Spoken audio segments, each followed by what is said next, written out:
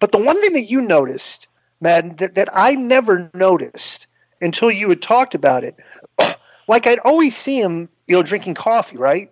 Sure. And that was the thing to me. Is like I was like shocked at like if there was something like I'm not saying this is like something that would have caused Benoit to do it or like we never knew anything. But one thing that I did know is that it was unusual to me that I've never seen a human being drink that much coffee. Like he would before the day of the show. He would walk, like, how all the hockey arenas have, like, the runway underneath, the concourse, beneath the stands. It's this big circle. And Benoit would, and see, I would walk around it myself just to walk, because I'm a big fatso and I need to walk where I can. So I would walk around it, and I noticed that Benoit, like almost every day, would walk like an endless lap under the concourse. He'd always stop at the coffee pot every pass and fill it up. It was like drinking an endless cup of coffee. And he would be wearing, almost without fail, no shirt and his dress slacks. Right.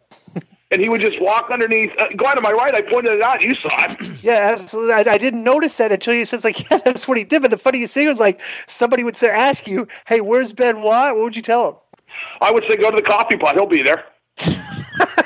And not only that, bro, he always had, just like Scott had that toothpick in his mouth, he always had that coffee straw in his mouth, right? Yep, that's right. That's right. Yeah, chewing the coffee straw, drinking coffee. It was like chewing the coffee. Oh, yeah. But I never knew like that is what he was doing because I wouldn't just walk around the concourse like you did. Like you noticed that was pretty funny. Well, yeah, and the one time to take that story to another to a conclusion.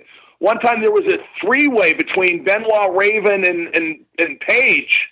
On Nitro, and you know how Paige likes to lay everything out, and Benoit pointedly did not, correct? Right, of course not. So Paige had this script, and he was looking for Benoit, and I actually told him, well, just wait by the coffee pot. And then, of course, I waited by the coffee pot because I had to see what would happen. So Benoit, sure enough, comes by, and Paige goes up to him with the script.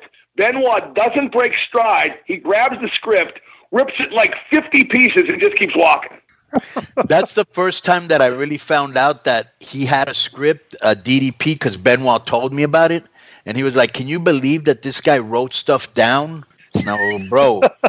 I mean, you know how DDP is. He's very, like, passionate about everything that he did. You know what I'm saying? Right. To the point. Yeah, and don't get me wrong. I can't criticize that, Konnan, but sometimes it went a bit too far. Like in WWE, they pointedly told him in that match with Undertaker, Hunter pointedly told him, do not go to Undertaker with a script. And sure enough, the next thing Hunter knows, he's looking across catering, and Paige is sitting there showing a script to Undertaker. Jeez. What a shame.